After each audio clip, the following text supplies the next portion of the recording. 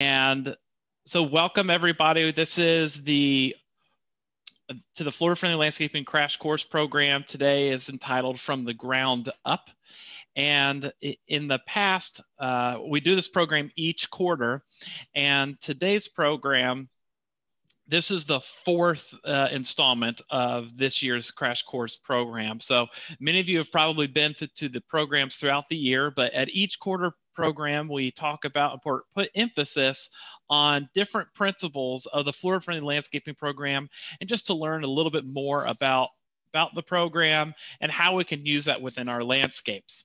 So I want to thank everybody for coming. And we actually have a really cool panel that's with us today. We have our Master Gardener volunteers that are here to help answer any questions that you have.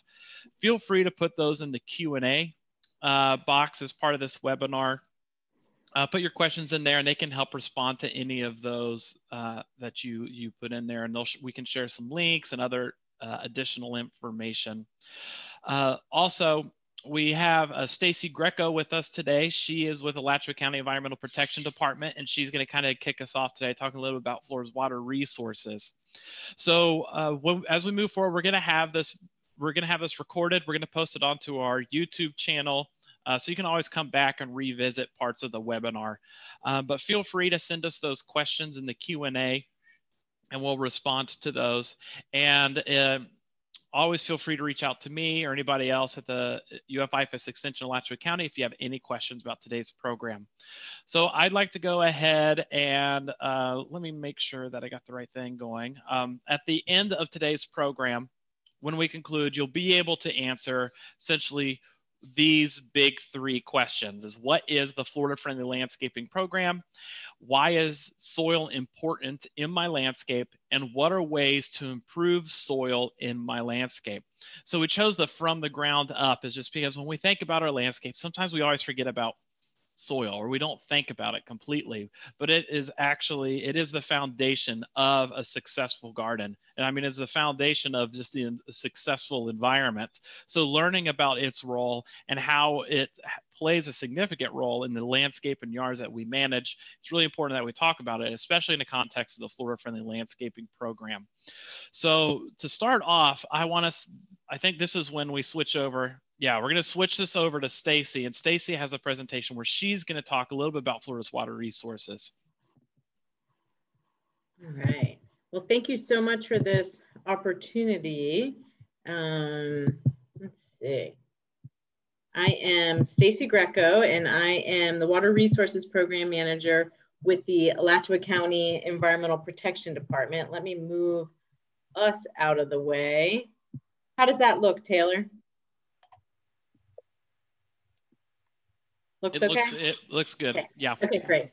So I have the pleasure of working with Taylor across the street with the county, and I'm just going to tell the big picture about our water situation here in Alachua County. And a lot of it applies if we've got neighbors from other counties here on this webinar today. So the big picture, you probably recognize planet Earth, the water planet. We are blessed to have so much water, but only 1% of that water on the planet is readily available for our human use. A lot of it is in the oceans or in salt or in ice, or very deep down. So while we might have this illusion of having a lot of water, we still need to conserve water because a lot of it is not available for our use. And we also have issues with our water being polluted, mainly by too many nutrients, nitrogen and phosphorus. And I know this is something that Taylor and the Florida Friendly Landscaping Program focuses on also. So where do we get our water from? This is a great image by John Moran, and this is our aquifer. This is underneath our feet. And not everywhere is it these really big caves that cave divers can go in and explore. The aquifer is like Swiss cheese. So it's got some small holes and that just water can move through. And then it's got some of these big caverns, especially in the western part of Alachua County. We tend to have more of this type of geology. We call it karst geology. So we get our water from the aquifer beneath us. So we get it from our private wells or from municipal wells from those of us that purchase our water. And perhaps you've seen this on a billboard around town. So this is hot off the press. The USGS, the United States Geologic Survey, does reports every 5 years on how we use our water. So this is the Alachua County data from 2015, and this shows in million gallons per day how we're using our water. So here in Alachua County, we mostly use it for public supply. So 23 million gallons a day. And that means that's water that we're all buying from a utility. So that is, let me click, oops, let me go back. Let's see. So that is mostly water for our homes and our businesses. So this also would include commercial sites. So we're using 23 million gallons a day. It is blue, that means it's metered. We feel pretty confident about that number. The red numbers on this chart are estimated. So agriculture is our second largest water user in Alachua County, and we're a little bit over 15 million gallons per day. And that's, some agriculture water use is metered, and we are moving more towards that. The water management districts are getting better data on actual water use from our farms, but some of it is still estimated based on crop coverage, rainfall data, and the IFAS rates of how much those crops need. Domestic wells, so that's private wells. If you live in a rural area, again, that's estimated. There's not meters on those wells, so it's just based on kind of the public supply. Average water use is then applied to people with wells. So that's our third largest use here.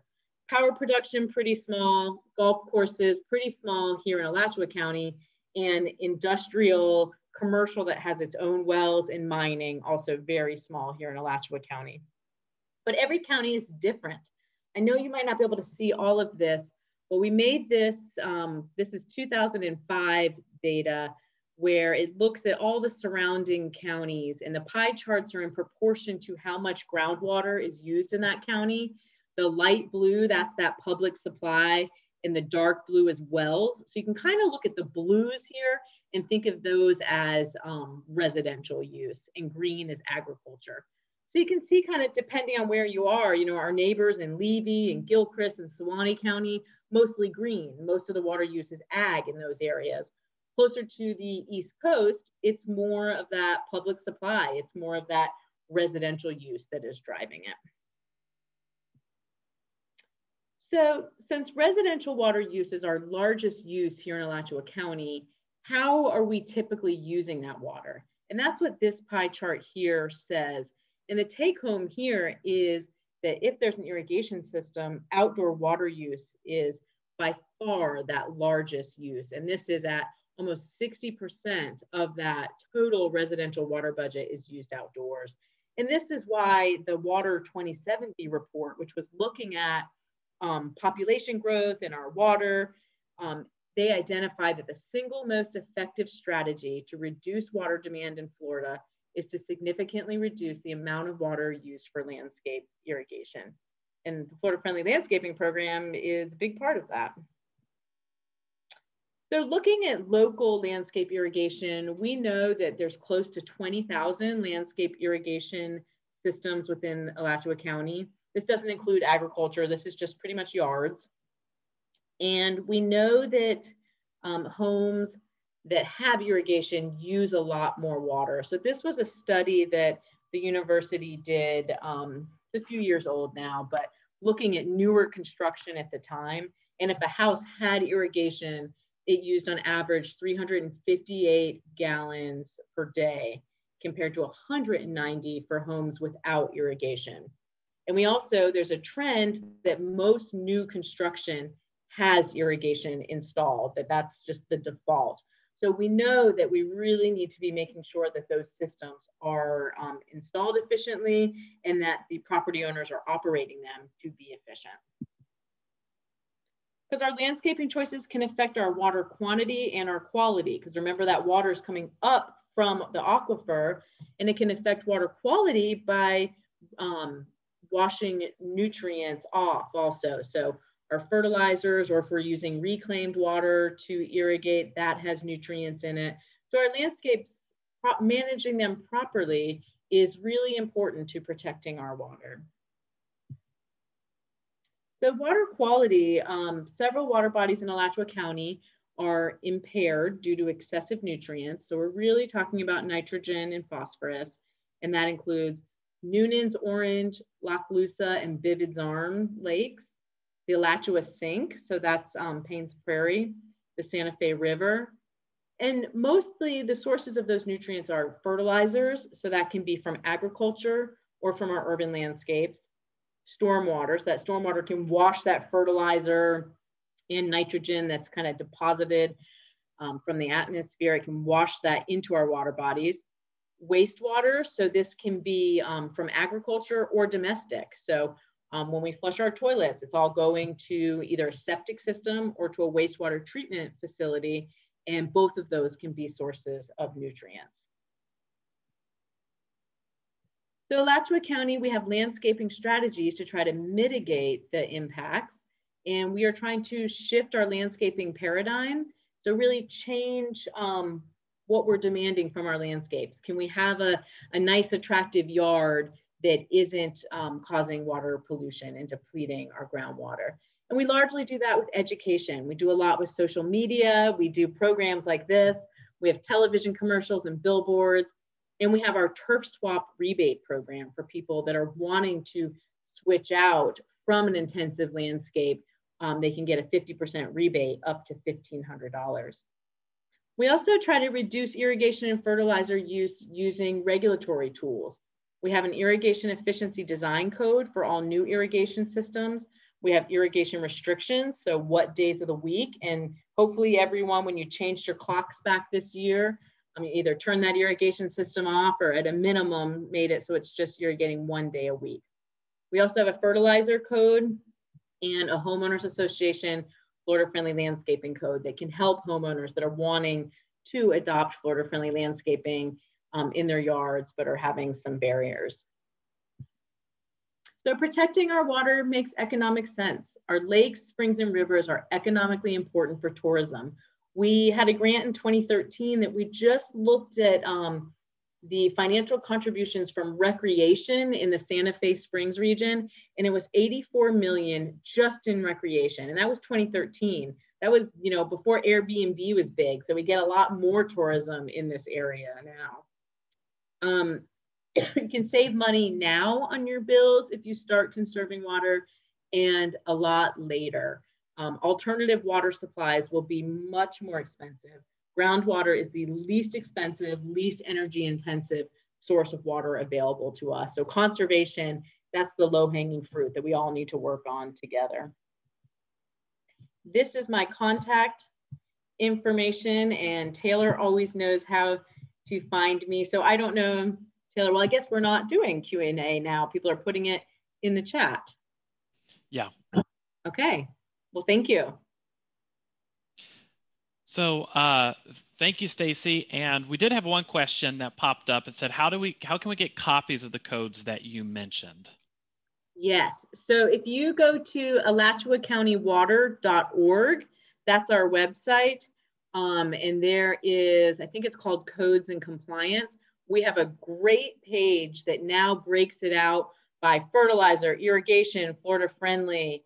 And I can also email that to you, or Taylor can. But if you go to alachuacountywater.org and go to codes and regulations, you should find that. And it's got little descriptions of the code. And then it also has the actual code language for those that like to read that. Mm-hmm. Yeah, because those links, they take you to the Muni code website, right? Yeah. Correct. So we'll have one of the master gardeners go ahead and they'll get that link and they'll put that in the chat for you all. And when we'll have a follow-up email, or I'll follow up with a copy of the presentation, as well as some of the resources and links that are relevant to today's presentation. So you will get that sent to you. So I'll go ahead and I'll pick it up from there, because I think one of the biggest things that Stacy was able to hit on was talking about water use and the importance of water and how we're seeing the different water is how that water is being used throughout Alachua County and even in the state. So that kind of talks about the crux of what we're here today is that Florida Friendly Landscaping Program. So what is it? It's an integrative approach to maintaining an attractive, colorful, and diverse yard. It's friendly to wildlife, it's environmentally responsible, and less work than a traditional landscape, kind of, because you can still make it a high maintenance landscape depending on how you want to create that landscape. But nonetheless, its ultimate goals really come down to conserving water and protecting water quality. So each of the principles that we have as part of the Florida Friendly Landscaping Program really come back to water quality and water quantity. But we'll build more on that, especially when we're in that framework of the soils discussion for this evening. But the Florida Friendly Landscaping Program is comprised of 9 principles. So these 9 principles are right plant, right place, water efficiently, fertilize appropriately, mulch, attract wildlife, manage yard pests, recycle, reduce stormwater runoff, and protect the waterfront. So each one of these principles, you kind of look at them and they all have different types of behaviors or management practices that relate to our landscapes. So right plant, right place, mulch, and recycle. Those are going to be the big ones that we kind of talk about a little bit, are going to put more emphasis on tonight. But they're all really important, and it always starts with right plant, right place.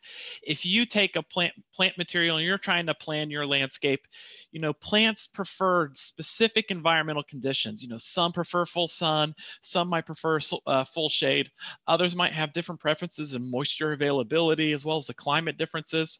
So if we take those plants and we say we're planting our yard and our landscape, we know what areas have full sun, which areas have full shade, and we match the plants to their preferred conditions, those plants are going to naturally thrive. They're going to have a higher pest resistance, overall maintenance is going to decrease, and just overall maintenance will decrease as well. But that starts with that right plant, right place. And if you start with right plant, right place, everything else starts to fall in line. So like water, and when they're in that happy place, they require substantially less water and other inputs like fertilizers to help make sure that they are maintained. But the second principle is that water efficiently. That is, how are we irrigating the landscape, and how can we make sure that we are irrigating the landscape as effectively as possible? Now, if we plant drought tolerant plants and that are that right plant with the right place, you immediately have reductions in the amount of water that you need to put in the landscape. Fertilizing appropriately is really looking at what are the plants in the landscape, what are they deficient in, and making sure that we're applying nutrients at the appropriate timing based off of our soils and our plant material that we're growing to help make sure that the uptake is as efficient as possible. Fourth one is mulch, and that's just what is that mulch and what type of mulch are you using and how is it being used in the landscape? And that has a huge impact on your landscape quality. The fifth one, that attract wildlife, is how do we bring different wildlife, pollinators, birds, other mammals into our landscape, or at least create a space for them as they're passing through. It provides the resources that they need. The managed yard pest is, whether it be disease or insects, any type of landscape pest, how do we manage those as appropriately as possible? So we're reducing the amount of inputs that we have to put in. And again, that goes back to right plant, right place. If you have pest resistant plants or plants that thrive, they're going to have a natural resistance or a higher resistance to pest pressure. The seventh one is recycle. So recycling, again, that's one of the ones we're going to talk about tonight. Recycling is looking at how do we take the plant material around our landscape or within our landscape, and how do we bring it back in a beneficial way. The eighth one is reduce stormwater runoff. So as we change landscape land use types from permeable natural areas to impermeable surfaces like roadways and sidewalks or homes, we have a increased amount of stormwater that we create. So how can we capture and use that stormwater before letting it enter the storm drain? And by using that water, we have the ability to clean it, but as well use it to help irrigate our plant material potentially. And then the last one is protect the waterfront. So if you're interested in learning more about any of these, reach out to our county extension office, and we have, or any county extension office in Florida. And then we have all the materials and guides. They're all resources online as well. But if you want to watch other videos that are part of this quarterly series, you can always check out our YouTube page, IFAS Extension Alachua County, and you'll find each of the other videos, and we hit these other principles in a little bit more depth. But we're going to talk specifically more about the right plant, right place, mulch, and recycle. But before we do that, let's talk about soils. I want us to kind of get a really strong, firm understanding of soil. So let's talk about the dirt on soil. And I always like to say dirt is what you get on your pants. Soil is what we have on the ground. So what in the chat box, what is this in this picture? What are you looking at? Let me know. Feel free to put your response in that chat box.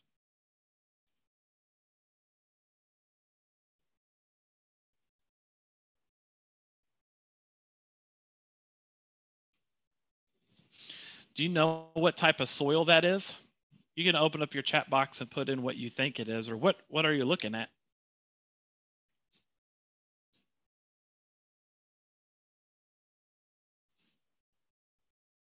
Yeah, so sandy soils. Mm-hmm. Beach sand. Yeah. Yeah, so there's a few, whoops. So yeah, so it's like we're looking at the side. So that's what we call a soil horizon. So it's like a cutaway of the soil, and we're looking as it goes deeper and deeper into the ground. And what you're specifically looking at, and we'll talk a little bit more about this specific image, but this is Mayaca soil or Mayaca soil. It's actually the state soil of Florida. So many of you probably look at this and say, that is very familiar Florida. Very familiar looking soil, especially in Alachua County in the center part of the state. This is our most common soil type that we have. So, but let's talk about what soil is, and we'll kind of, just learn a little bit about it and how we develop a strong, rich soil. Because if we have a strong soil, we can have a much healthier, Florida-friendly landscape. So when we think about soil, we always think about soil texture. That's one of the terms that we use. And soil texture is comprised of three major components: sand, silt, and clay. And it's predominantly based off of essentially the particle size. So when you go to the beach, you can hold that sand and you can see those individual grains of sand, and they're usually ranging from that 0.05 to 2 millimeters. And our smallest is clay particles. So clay, they are going to be, it says greater than, sorry, it should be less than that 0.002 millimeters. So they are the smallest soil particles that we have in the landscape. So when you're thinking about soil, what type of soil do you classify Florida as having? Go ahead and put that in the chat box.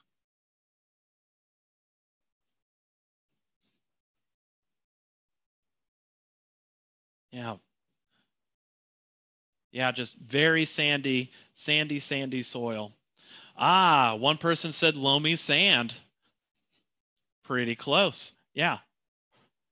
So what we do is we look, if you go, you can go into your yard and you can grab like a handful of soil. And there's different ways that you can kind of determine what that percent makeup of your soil texture is. Now in Florida, we're predominantly sand, but in some areas you do this thing called ribboning, where you can actually build ribbons. You have a ball of soil and you can actually form ribbons really easily between your forefinger and your thumb. And the longer the ribbon, the more clay particles you have within that soil sample. But all of our soils is just a combination of sand, silt, and clay. And what that texture does, or that overall soil texture, it can determine a lot of, it determines a lot. So it can determine our nutrient availability, the moisture retention, what type of habitat you might have within the soil, drainage, how well drained or how poorly drained a soil is, as well as like pH buffering. So that's just what the soil texture kind of determines. And we'll talk a little bit more about these specific ones and why they're important.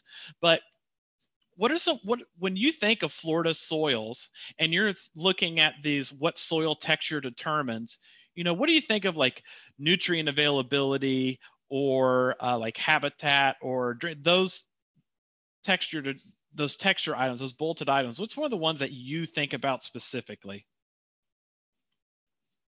Or like what is a result of our sandy soils? And you can put that in the chat box.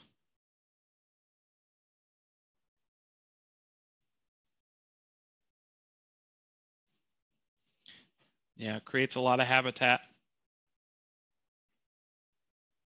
Yeah, water loss. So our sandy soils that, the water just drains really, really, really, really quickly. How many of you have done a soil test? If you've done a soil test, not a lot of nutrients.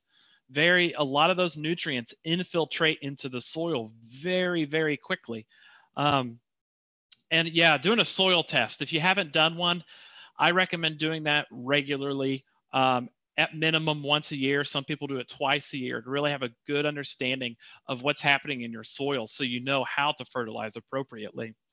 But when we look at the soil texture, like ideal, it really depends on what you're growing. But if you're going to ask a farmer, what's your ideal soil condition?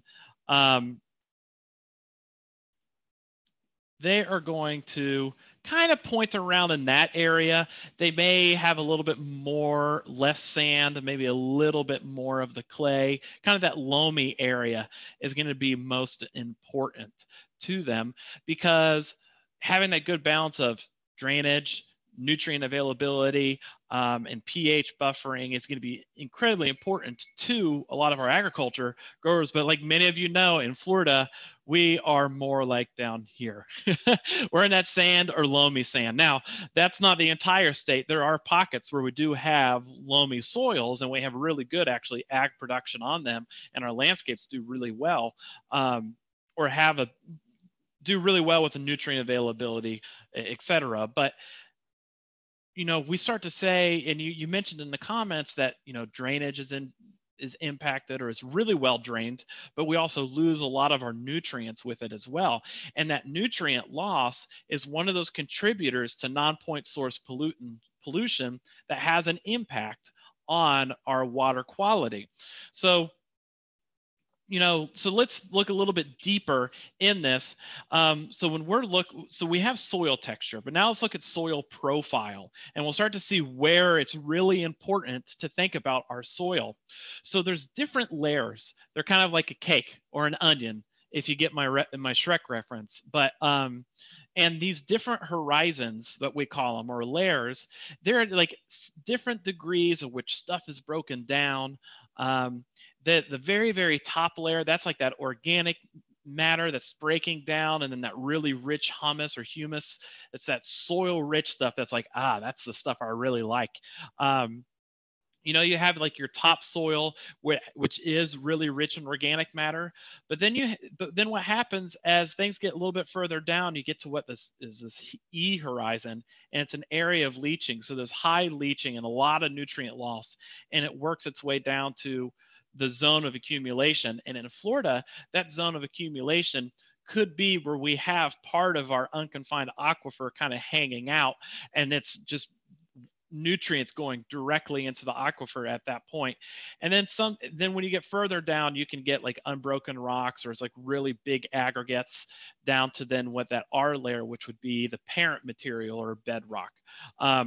So when we look at soil, those are the different horizons that we can see. So let's go back to that Myakka soil, that image that we had earlier. So you can see we have the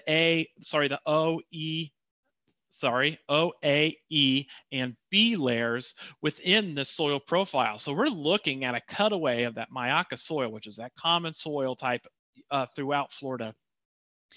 And in the soil, that organic layer, it is just the very, very thin layer, that O layer, very, very thin layer that is on the very surface of the soil. And then that A layer, you can kind of see it, but it looks like a darker band that runs right along the top. That's that A layer. So that's where you're having like nutrient rich soil. And then in that E horizon, that's where it's just heavy leaching is happening through that in soil right there, that profile. And you can actually see that discoloration. It's more of a fine white sand versus that darker sand above it. And then you get down to that B, which is like that zone of accumulation layer. And that's where a lot of those nutrients are sitting. And that's also heavy, can be a very heavy saturated area depending on where the water table is. And that's where you can have direct interaction with the aquifer. And then any misapplied nutrients or mismanaged landscapes, that's an easy way for some of our nutrients to get into the aquifer and contribute to non-point source pollutants. So if I were to tell you, like, what is the most important layer when looking at this, it's that O layer. It's that very, very, very, very thin layer at the top of that soil profile. That's where, if you can manage that O layer, and you're going to have a very healthy O and A layer, and you're going to actually reduce the amount of pollutants that end up leaching through the soil, and you'll have a much healthier landscape. So let's talk about the benefits of what's happening within that O layer of the soil. So it can stabilize soil pH. And when it stabilizes soil pH, what that can do is that can help supply nutrients to the plant material, or the organic matter, and that humus can help provide nutrients to plant material. And we call that the cation exchange capacity. So that content of what's within, or that soil texture or soil type that's in that organic layer, that'll determine what type of nutrients are available. They can help maintain soil structure. They can supply energy, as well as they can remove harmful pollutants. But it really, again, it goes back to the type of O layer that you have in your landscape.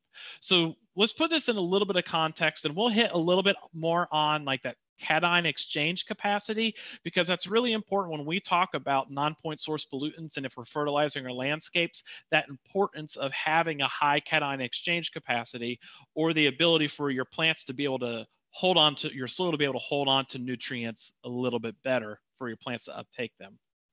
So let's jump into this link, see if it plays here. I may have to go into the, let me go ahead and do a switch share screen, because rather than talking to you all about it, I have a video about it. So you're looking at the live screen. Okay. So can you all see the video on your screens?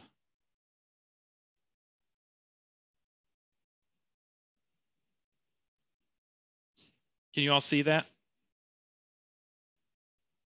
Yes. Okay, cool, cool. Oh, I hit the wrong button. Okay. So here we go.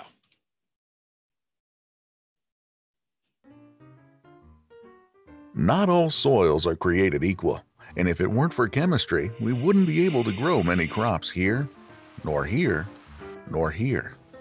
It's like this. Soils are composed of sand, silt, clay, and organic matter. Some have more sand, others more clay. Each soil's unique blend determines its color, texture, and storage capacity for nutritious chemicals. Although incredibly small, nutrients still need their space. And by space, we mean the area surrounding the soil's tiny particles. Keep in mind that surface area is not the same as particle size. For example, clay particles are tiny compared to sand, but they have more than 1,000 times as much external surface area as the particles in an equal volume of sand. However, if a nutrient just sits there unattached, it will likely leach out from the soil when it rains and will not be available for plants. Remember that time when you rubbed a balloon on your best friend's hair and stuck it to a wall? Well, a similar phenomenon occurs in the soil. Through their electrostatic energy, nutrients cling on to clay particle surfaces. Nutrients like calcium, magnesium, potassium, and ammonium are all positively charged chemicals, or cations. And as it turns out, most clay particles and organic matter in soil are negatively charged. So, many nutrients are positive and particles are negative. Perfect. In chemistry, as in romance, opposites attract. Good. No more leaching. But like the balloon on the wall, the nutrients are only temporarily held. In fact, there's actually a shell of water molecules that forms around the cation, preventing it from bonding permanently. This shell is often called a hydration sphere. But that's a whole other video. So, back to cations. Basically, if a plant wants a nutritious cation like potassium, it will need to exchange it for another cation or cations of equal charge. Luckily, plants produce hydrogen cations that they can exchange. One hydrogen cation for one potassium cation. Easy enough. But for nutrients with a positive charge of 2, like calcium, 2 hydrogen cations are needed. The higher the positive charge, the harder it gets to exchange or trade cations. That's because a cation with high positive charge and small size is preferentially held by the soil over those with lower charge or larger size, meaning that a large cation with a positive charge of 1 will be the first to be released. A divalent cation having a charge of 2 will be released more easily than a cation with a positive charge of 3. Whether they are held tightly or not, the nutrients are available to the plant in exchange for other cations. Not all nutrients are cations, however. Some are actually negatively charged compounds, or anions. Since anions, like nitrate or sulfate, have a negative charge, they are unable to attach themselves to negatively charged particles and, as a result, leach out when watered. Of course, all soils are different. There are soils in the tropics, for example, that have positively charged soil particles. And in that case, it's the anions, not cations, that are held temporarily and then exchanged with other anions. Most soils, however, have negatively charged particles. The more negatively charged a soil is and the more surface area a soil has, the more cation exchange capacity it has. This is such an important factor for plant growth that scientists measure a soil's cation exchange capacity, CEC, in order to help farmers determine how much and how often fertilization is needed. That's because CEC is sort of like a cup size at a fast food joint. Some soils are supersized, but others have a kiddie cup. Pouring too much will just cause a mess, but if you refill several times, you can still quench your thirst. Farming in low CEC soils works almost the same way. Even though the soil has lower capacity, you can fertilize more often using smaller amounts and the plants will grow healthy and strong. And it's a good thing too. Otherwise, we'd have very little land to farm. So the fact that farmers can grow crops almost anywhere kind of seems like superhero powers. But really, it's just knowing about chemistry.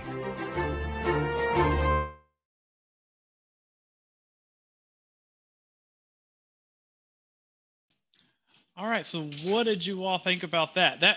I found that actually today, instead of lecturing, having a really cheesy animation, I found that and I was like, oh, that's fun. So, all right, so I think I believe the PowerPoint is back up. So, one of the disclaimers that I would say on there is everything that they were mentioning about the cation exchange capacity is absolutely correct. If I were looking at an agricultural grower, somebody in Florida that was growing corn versus somebody up in like the Midwest, say Iowa, the grower in Iowa, they have more amounts of clay in their soils, so they have a much higher exchange capacity. So it holds on to nutrients really, really well compared to our sandy or sandy loam soils. So the growers in Iowa can grow way more or yield a lot more corn per acre than someone in Florida just because of that CEC capacity or that CEC. But I would always recommend, no matter what, always do that soil test. If you're going to fertilize, do a soil test, determine what your soil conditions are. So, and then follow the IFAS recommendations regarding our nutrient management or fertilizing. But anyways, so we learned about cation exchange capacity, and I like to bring that up because when we're talking about how we're managing landscapes, our soil type plays a major role in that. So if we're going back to that O layer, you know, we're thinking about that. Florida has a lot of sandy soils. So do you think that has a high or low CEC or cation exchange capacity? Put that in the chat box and let me know.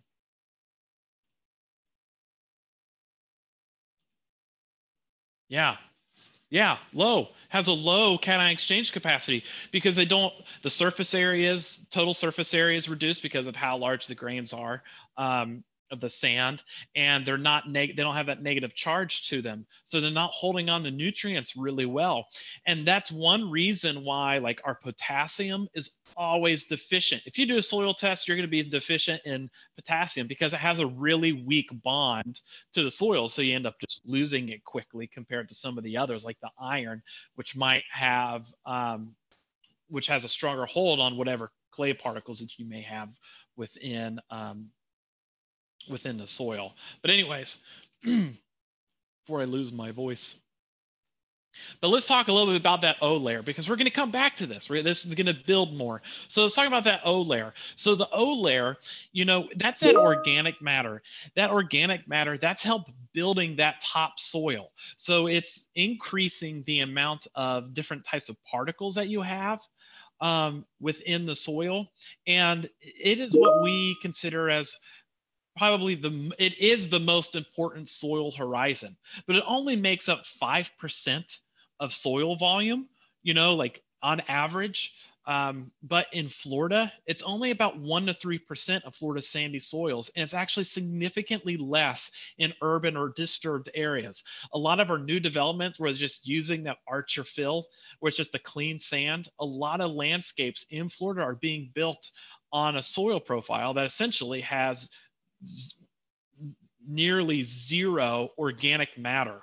So that has a huge impact on those benefits that we get from having a healthy O layer within our landscape, because it's going to prevent things like essentially this, having a healthy O layer. I mean, this is an iconic example of poor agricultural practices, but also just the impacts of not managing the soils appropriately and having that little or no organic material, you know, that loss of agriculture, but that same idea, the same best management practices for our landscapes and how we're managing our landscapes is really important, especially we're thinking about nutrients that could leach through the soil. So what I want us to do is I want to show you like a really cool online resource. This is called the Web Soil Survey. So, you know, if you live in a new development, more than likely you're on a landscape that is just pretty much just sand. And it has very little organic content to it. So let me go ahead and reshare this other screen. It's called the Web Soil Survey. And you'll get this link sent to you. Let me pull up that. So this is the Web Soil Survey. They haven't updated this page in a really long time, but it's very informative.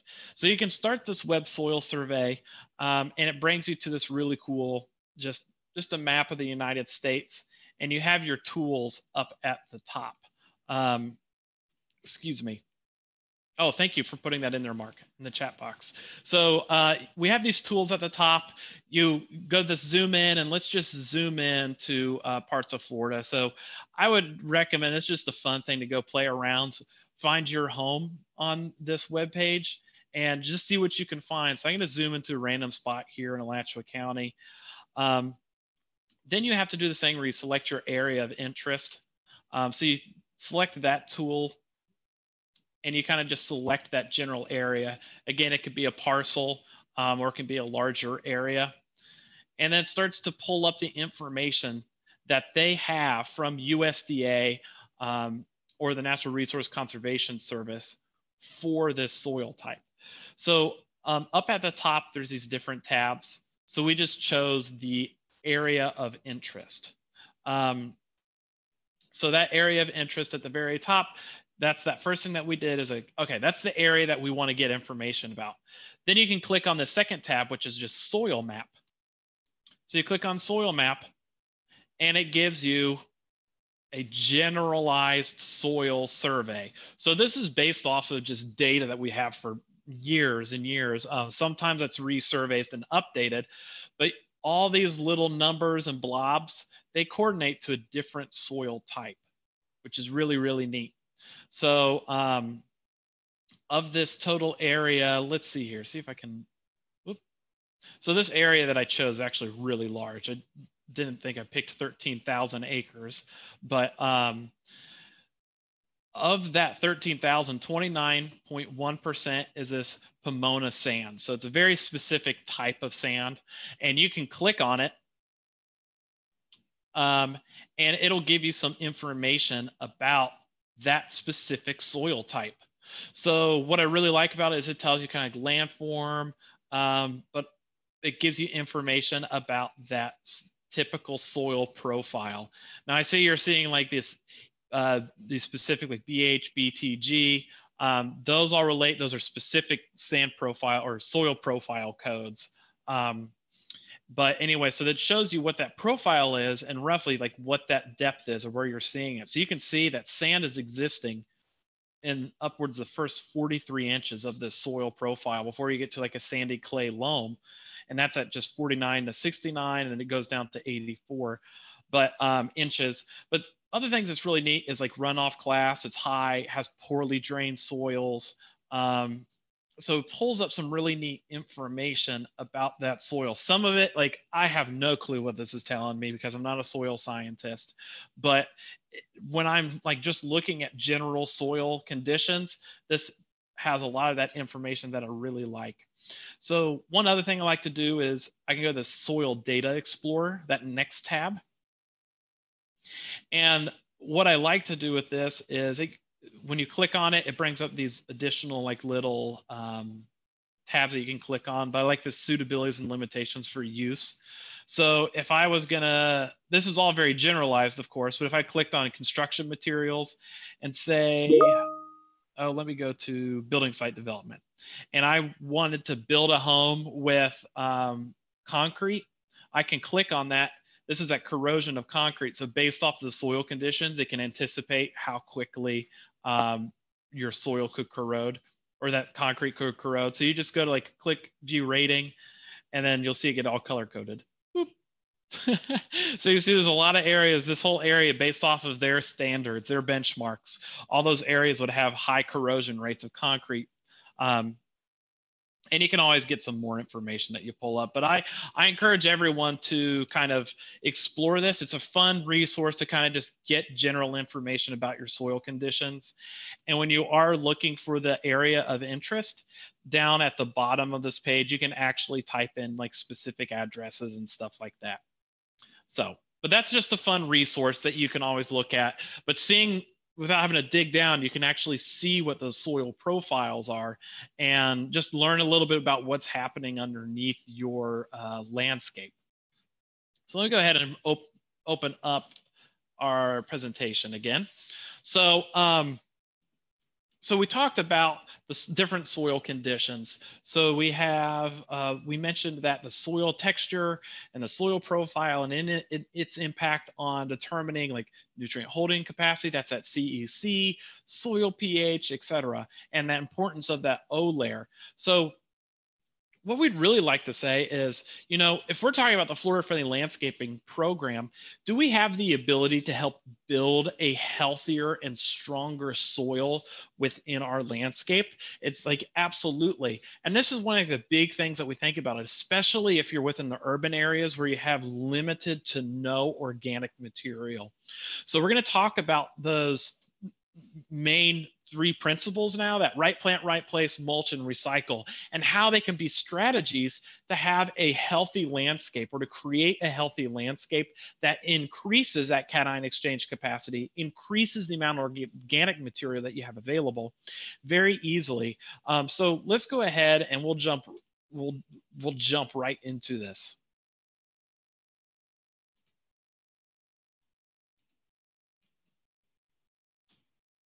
So the first one, right plant, right place. So this is a standard one that I always like to talk about. So right plant, right place. So in this image, this is coral ardesia. This is one of our most invasive species that we have, at least here in Alachua County and all over parts of the state. This coral ardesia is, let me see if I can hide this. I apologize. Okay, so that right plant, right place, from that context, or that very specific context of choosing plant material based off of those environmental conditions, soil has a big impact on that. So if you live in a landscape that you don't have a very good soil, you have limited organic matter, it might be important to think about what are those plants that can thrive in those conditions. So typically in situations like that, you're going to have landscapes that are going to be well drained or higher likelihood of being very well drained because of the amount of sand in them. So you're going to need plants that do well on limited amount of water. They're very drought tolerant. But again, it really depends on your environmental conditions. So selecting right plant, right place is going to really help you out, because if you plant and select plant material to go into your landscape that fits those environmental conditions, they're going to thrive, and it's going to reduce the amount of inputs that you need in your landscape. So, if we think about right plant, right place, any landscape material that's going to require any type of fertilizer, it's going to be the wrong plant in the wrong place if you have to put excess of fertilizer or excess of moisture down and try to keep it alive, because that just means it's the wrong plant in the wrong place. But if you have the ability to follow IFAS recommendations, you can get plants established, and you can even turn off irrigation and follow very basic nutrient management guidelines, and you can have an incredibly healthy landscape that we know has very minimal impacts, 0 to minimal impacts on water, assuming it's being managed appropriately. So right plant, right place. So if you have a very bad, poor soil, you can find plants that actually fit those conditions and can thrive. But then you have the ability to help build that soil over time to increase that organic matter and increase a healthier and create a healthier soil. So one of the ways that you can do that is to help build up soil is through mulch. Principle number 4 is our mulch principle. And one of the things that's really nice about this is mulch has a lot of great benefits. It has an aesthetic quality to it. So you can apply mulch, and like you all know, you put it down, makes the landscape look really cohesive and nice. But that mulch will slowly break down, and it can help provide a lot of organic material to the soil as it slowly breaks down. And that can help with soil moisture retention. It can help increase the cation exchange capacity. But again, sometimes that organic material is burned off pretty quickly, or it can be burned off quickly. So it's not going to be persistent there, but you can always net organic matter and have it grow over time, depending on how you're managing the landscape. But mulch, you want to put down a few inches of mulch in your landscape, because what it can do is it can help reduce weed pressure by suppressing the weeds, and it can help increase moisture availability to the plants by preventing that water from evaporating too quickly. But it's important not to have it too deep, because too deep of the mulch will end up causing fungus issues or other things like that to pop up within your landscape as well. Like a happy medium. But anyways, so mulch, you can apply it to your landscape. As it breaks down, it can provide those nutrients that you need to have a healthy landscape, to help build up that organic matter within your landscape. And it's, when we think of mulch, we might think of like those good mulch, like pine bark, pine needles, Melaleuca, eucalyptus could be another one. But it's important to think like other mulches that work great is this natural leaf litter. That leaf litter that falls out of the trees, you can put that in your plant beds and let it serve as mulch as well. You get the same benefit, and it does break down quicker compared to some of the hardwood mulches or softwood mulches that we do have, like the pine barks. And that breaks down, and that can help build that organic matter within your soil. So what is mulch? So it's essentially any material applied to the soil surface to protect or improve the covered area. So those benefits, and I pretty much mentioned all these, it helps protect plants from mechanical damage. So like string trimmers, lawn mowers, anything that you're doing in the landscape, it can help protect them from that mechanical damage by keeping any machinery away from them. Mulch improves the soil by breaking down and providing that organic material to that top horizon of the soil. Helps improve maintenance, or the ease of maintenance to natural weed suppression. It prevents water loss, helps control temperature, so you don't have plant stress due to temperature changes, as well as the aesthetic benefits that you can get from it. So we're talking about selecting different mulches. Think about aesthetics, longevity, durability, the sources, availability and price, decomposition rates, like how fast will it decompose, changes to soil chemistry, because sometimes like if you're using like pine straw or pine bark, it might help with the acidity of your soil. And also think about susceptibility to termites. You don't want to have mulch right up against your house, especially if it's deep and not dry. That's going to just invite termites in, and you can end up getting termites into your home. But there's different types of mulches that we can use, bark, wood chips, leaves, pine needles, grass clippings, utility mulch, or like just general yard waste. The biggest ones that we have that we don't want people to do is mulches from unsustainable sources like cypress or cedar. Some of those that you see a lot of people use, but a lot of that's not coming from sustainable sources. Whereas like that pine bark, pine needle, eucalyptus, and melaleuca, or even like that free mulch that you can get from like your utility providers if they provide that in your county, those are all great because a lot of them are sourced locally or they're from sustainable forest initiative, the Sustainable Forestry Initiative. So it's all harvested sustainably. So when we think about applying mulch, we got to make sure that we're applying it as appropriately as possible. So that 2 to 3 inch depth helps with that soil moisture retention. So it's keeping that moisture a little bit better. It is not staying too wet. And by holding on that moisture a little bit better, it's going to prevent excess of nitrogen leaching. And at the base of all your plants and trees, just make sure you keep a space. You don't want that mulch actually touching the tree or the shrubs because that'll cause them to rot. So the 7th principle is that recycle. So that's like recycling yard waste. So there's so many ways that we can think of, all the nutrients that are free to us within our landscape, things that like are grass clippings or leaves, branches, all of that stuff breaks down the food waste that we have in our kitchens. It can break down and we can take it into our gardens and we can help build that organic matter or that organic layer in our gardens, or you can take them into like raised beds if you have them. So let's talk about like these 4 primary strategies for recycling yard waste. So we have mowing, pruning, raking, and composting. So if I was to ask you, what's wrong with this picture that you see of this kid pushing the lawnmower? Put that in the chat box. And Cindy or Frank, I can't get the chat box open, so you may have to, or Christy, you may have to tell me what's being thrown in there. So what is wrong with this image?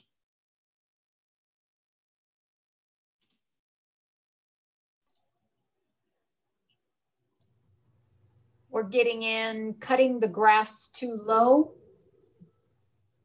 the bag behind the lawnmower, collecting the grass clippings, catch bag, mowing too low, bagging the leaves, catching clippings. Yeah, so it's definitely, so I'm not sure, mowing the turf grass too low might be, I can't tell from this image specifically, but the definitely the bagging the clippings. You don't want to bag your clippings. If you're mowing your grass, just let it be a mulching lawnmower. Just let those clippings just lie there, because what they're going to do, in the past, we don't really see it as much anymore, but people will bag their clippings, they put it in the yard waste and they send it off somewhere else. But that's valuable nutrients. Leave it there, let it break down, and then just recycle those nutrients back into the plants. Allow it to naturally feed the plant material that you have. So in this situation, it'd be let it just lie within the turf grass and put it back in and let it break down and help cycle those nutrients back into the turf grass. And it's important to also note that, if you ever get grass clippings or anything like that in the roadway, the sidewalks, storm drain area, make sure you clean all of that up, because that can end up during any storms in our stormwater system. And then as that plant material breaks down, those nutrients are released in our water, and it can lead to those algal blooms. So mowing, it's as simple as when you mow, just make sure you're leaving the clippings where they're at. Let those clippings break down and just recycle those nutrients back into the plants. The next is pruning. So whenever we're pruning our landscape, think about what are you removing?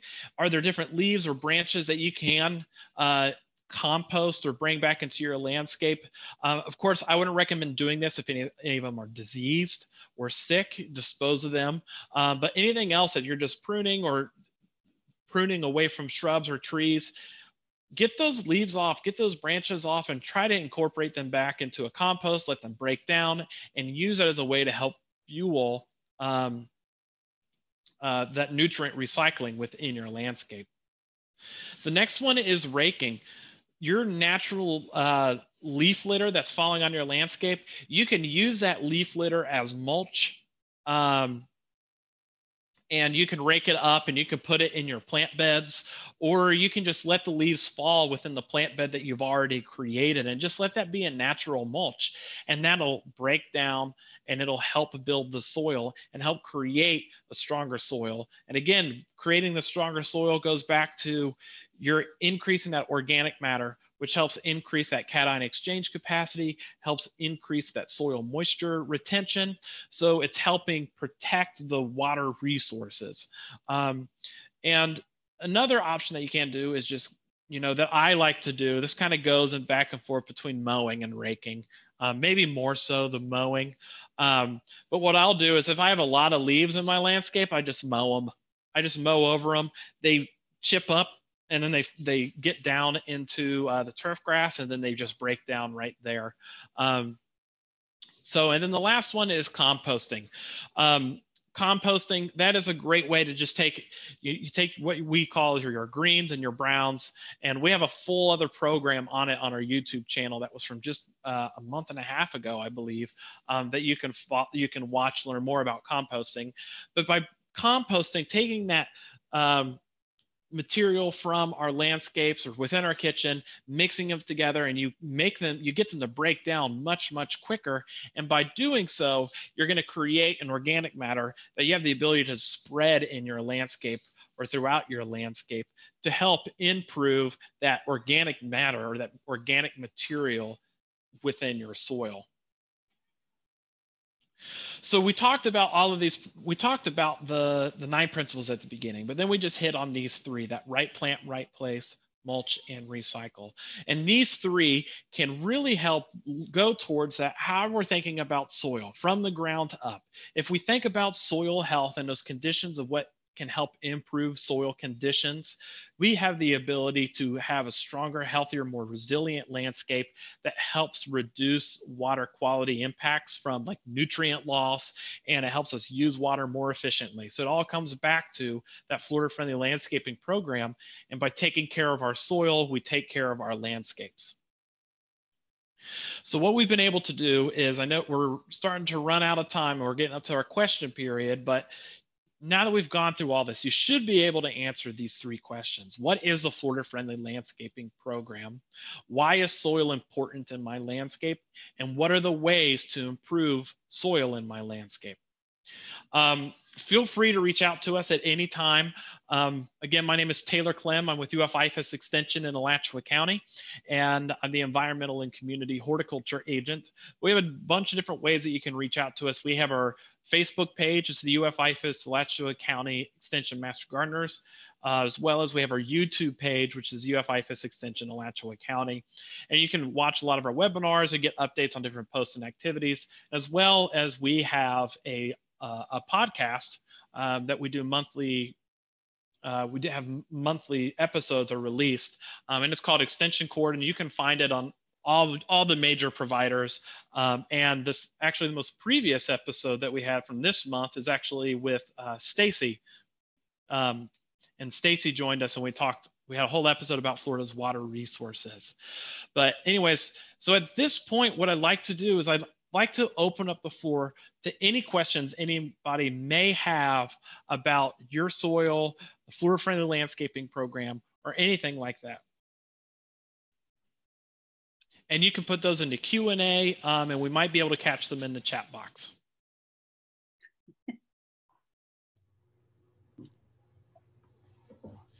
Let's see here.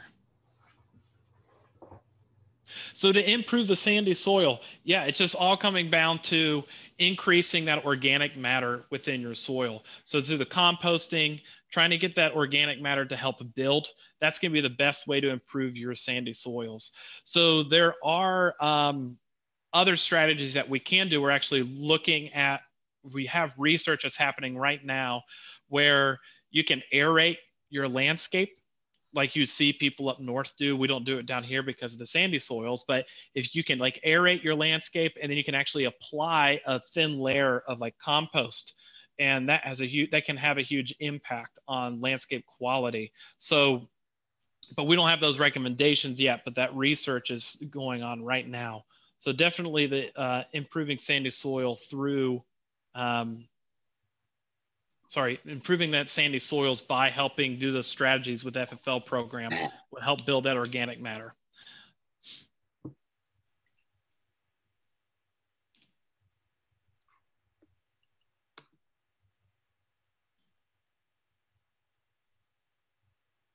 So we had a question that came in. So one strategy that people do, at least for vegetable gardens, is that they use what's called green manure in raised boxes. And that is essentially you can use it as warm or cool season cover crop, and you can knock it down and till it into your raised bed. And what that does is that cover crop breaks down and just adds a tremendous amount of organic matter to your garden for subsequent years planting or subsequent seasons planting.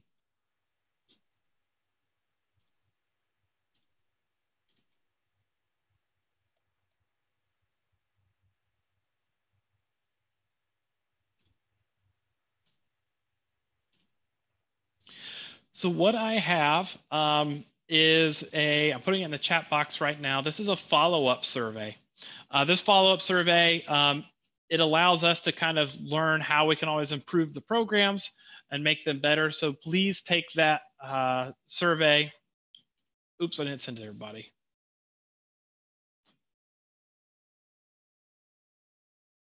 All right, so please take that survey and help us improve the programs. Oh, we did have one thing that came and said, I heard we can add peat moss to increase soil moisture retention. So yes, peat moss can increase that moisture retention, but we're very cautious on how we're using that because peat moss is not sustainable. It's not harvested sustainably. So these methods with our gardens, like through the composting and helping build and recycling, those are going to be your best bets to improve your soil conditions over time, especially with the soil moisture retention.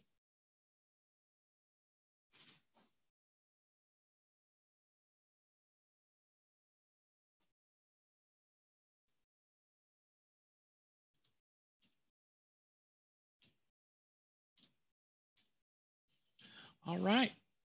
Any other questions?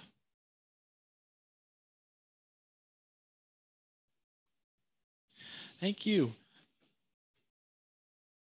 Yeah, so when I think of soil, depending on who you talk to, some people say there needs to be a 10th principle for the Florida Friendly Landscaping Program, just called soil. Because it's true. If I mean, under right plant, right place conditions, we have the ability to have a landscape that does really well, even in those really poor soil conditions. But it does still makes it a little bit harder. But if we think about improving soil condition by just doing some of these best management practices, your garden will improve significantly over time. I mean, you talk to some gardeners that have been managing their garden for years, they would love to talk to you about their soil. Like, oh, I moved here, it was just a void, there was nothing good in the soil, and now look at it, and they'll pull some of it away. It's this dark organic humus that their plants are just loving. So it's a wonderful thing. But thank you all for joining us today. And we'll follow up with some additional resources through email for everyone that's registered later on this week. So make sure you go tell all your friends the importance of soil. Thank you all.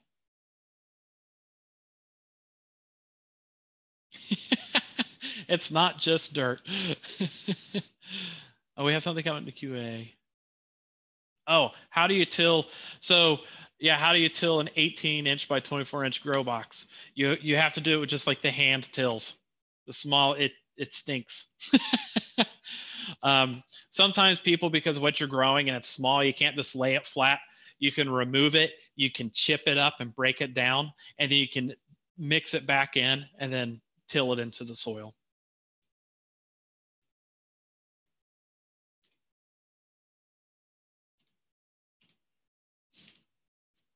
All right, thank you, everybody. I'll go ahead and I'm going to stop recording.